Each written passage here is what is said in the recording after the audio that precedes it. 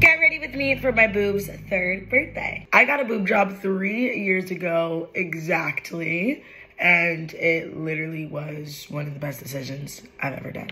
I went with Dr. Gavami, who's literally one of the best plastic surgeons there is. Never had boobs. I was super flat-chested, AAA type girl. I have no regrets at all. I didn't go too big with my boobs at all, as you can see.